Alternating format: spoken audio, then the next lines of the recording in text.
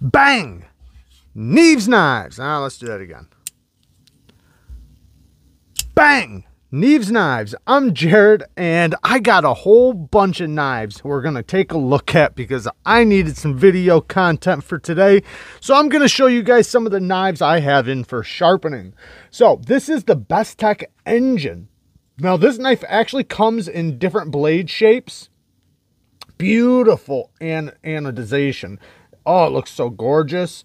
Then the other side is beautiful carbon fiber. It really plays with the light. If I can get it just right, it almost looks like a cross cut, but it's not. It just has a really good cut of it. Nice little clip point blade. Now, like I said, it does come in another blade shape. Beautiful detent. Very, very snappy. And what's also really cool about it, not fall shut, but you can reverse flick it. Nice little choil right there. It is a compact little knife, but it's well built. I'll give it that. Nice, well-tuned detent. And yeah, very, very cool.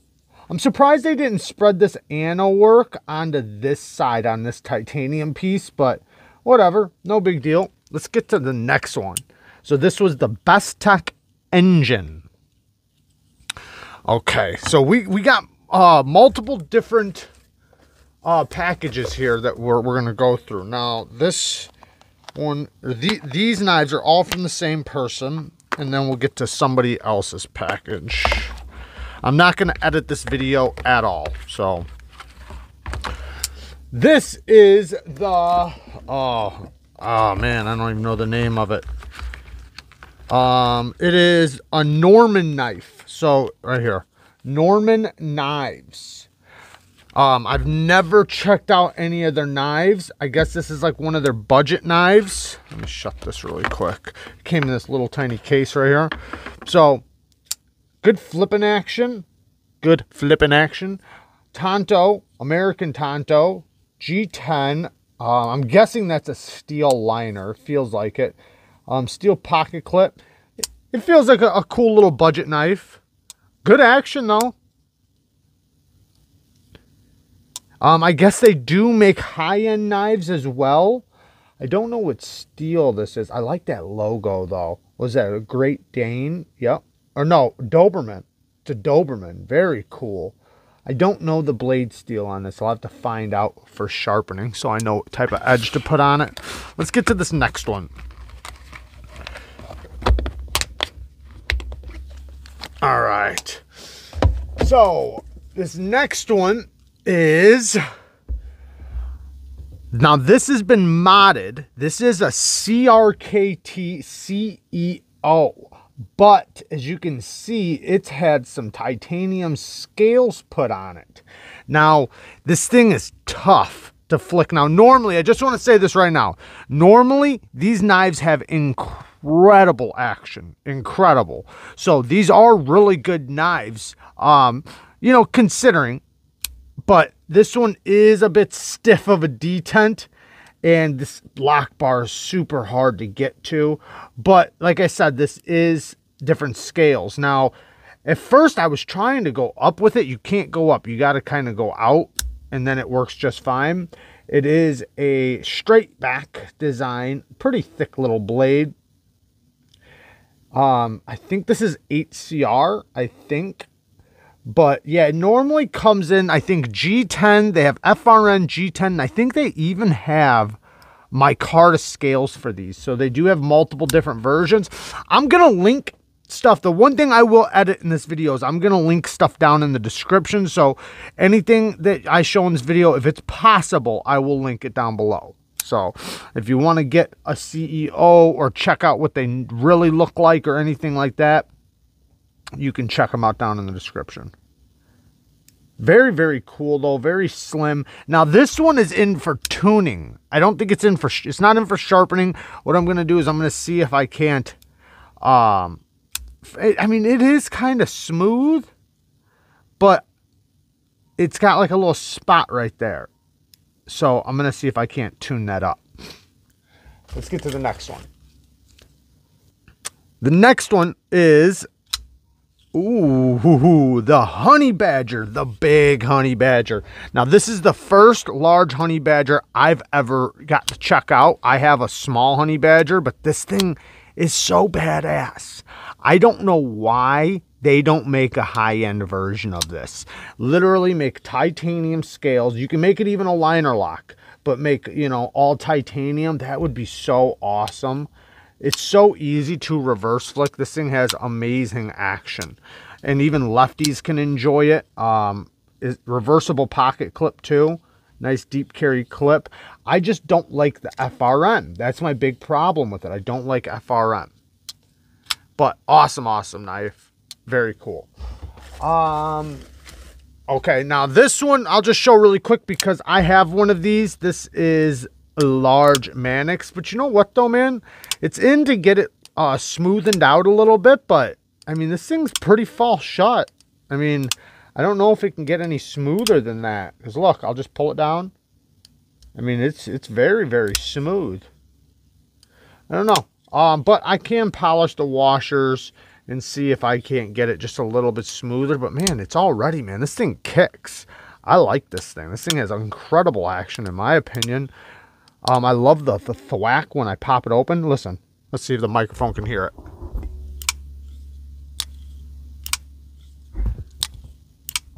It has a nice kick to it. But, oh yeah, if you guys want to get an XL version, I can link one down below, I believe, because these are available right now. I don't know for how long, because these XL versions, they sell out quick, because everybody wants to get a Manix 2XL, but they're never available right now. I can link one below, so check out the description. All right, let's get to these next ones. Now, these next ones, well, this one, I made a mistake. I thought this was mine. This is the Kansept Gremlin. I thought this was my knife. Stasa23 sent me a box of shirts and a bunch of goodies on the inside. I thought he gave me a knife. Here to find out, nope. Somebody won something from him, and he sent it to me to check out first before it goes to them. So, I'm a dummy. S35VN. Beautiful carbon fiber. It's kind of like fat carbon. I love that. I love fat carbon. There's none on this side though. I do kind of wish they put a little bit on this side. Normally I don't really care about scales matching from one side to the other, but on this particular knife I would like to see something on this side. Action is really good. Well-tuned detent. Very light blade, so it's not going to be like fall shut action, but it is very smooth. Very, very well-tuned detent. Nice milled pocket clip. We got a bead blasted titanium scales. Just an awesome, awesome knife. Let's get to the next one. All right, now this next one, it's gonna blow you guys away. We have two more actually, 2 or 3 more, but 2 for sure that are just absolutely epic. Here we go. Ooh, look at that. This is a Shoro Goroff. Now, just because I'm pulling this one out, I'm going to pull my 2 out. Look at that fat carbon. Oh, that is gorgeous. I don't know what model this is because I have, let me grab mine. So I have the F95 frag and the F3R. Now, this is got to be an F series because you can see the similarities. Well, at least the size. I don't know though, because it is so different. Like mine has flat scales. This one has contoured scales. Look at, man. And then look at the finish. Stone washed. This is so gorgeous. Very, very nice. But then this one I have, my F3R, is contoured, except for it's the carbon. Is this loose? No. This one's the carbon fiber one, and it is contoured, but this one's carbon fiber with titanium liners. My blade is a little different though. See how this blade is, how it goes up and then it clips? Mine's just a straight drop point.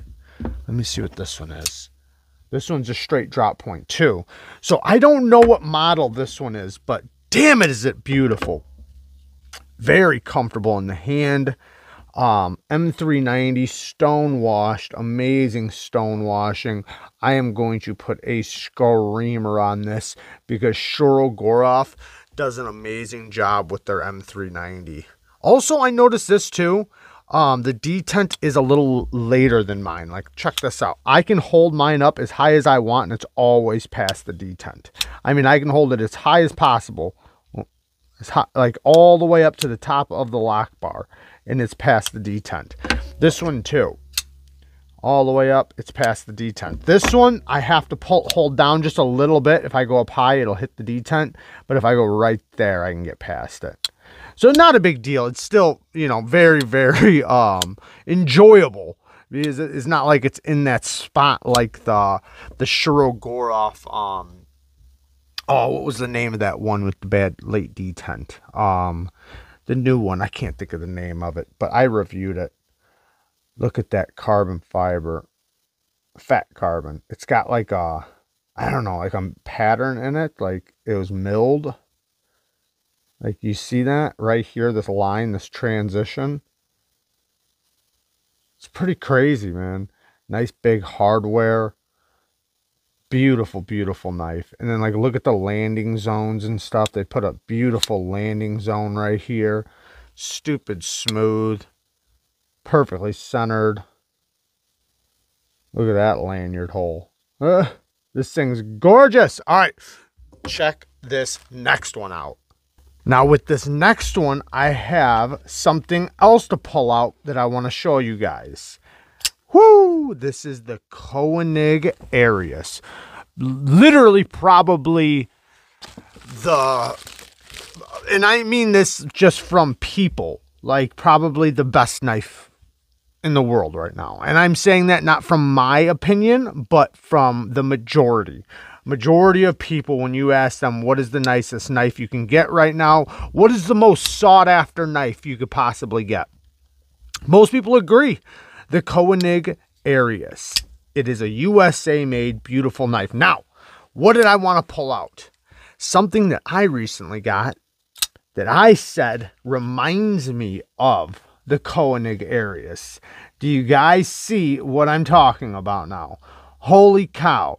This is a budget Koenig Arius. I mean, it's not a copy or anything like that, but you can totally see what I'm talking about.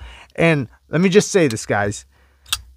This knife is incredible. This is an awesome knife. Awesome buy. This is the Kubey KU321. I will link them down in the description. Because all I'm going to say is that if you don't get one, man, you're missing out. This thing is so good. Look at this drop. The action is insane. Good cutter. I mean, I've been cutting with it and using it. It cuts so good. It is in D2, but this thing is extremely affordable. And if you're left-handed, reversible clip, T10 pivot, T8 hardware. This thing is so, so good. The 3 new Kubeys that I've been testing the past couple days are all amazing. Even this one. This is the, I just sharpened this. I don't remember the numbers, though. The 122 or something. No, what is it? Whatever it is. Either way, I'll link them down in the description. This thing is amazing too. But the Koenig Arius, holy cow, this is such an amazing knife. And this is such an amazing budget version. But yeah, you can thumb flick it. Amazing hollow ground blade. Oh, this thing's going to take such a nasty edge. I love sharpening these. These things take the heat treats are usually really good on them. And this one has a beautiful stone washed finish. Bead blasted titanium, anodized gold hardware. Love this hardware. Look at how big that hardware is. The lock bar access is so good, and it's stupid smooth. It's funny because well, I had one of these a while back. Not had one, but I had one in, and it was an older version. The newer version fixed every little detail that I complained about the original one.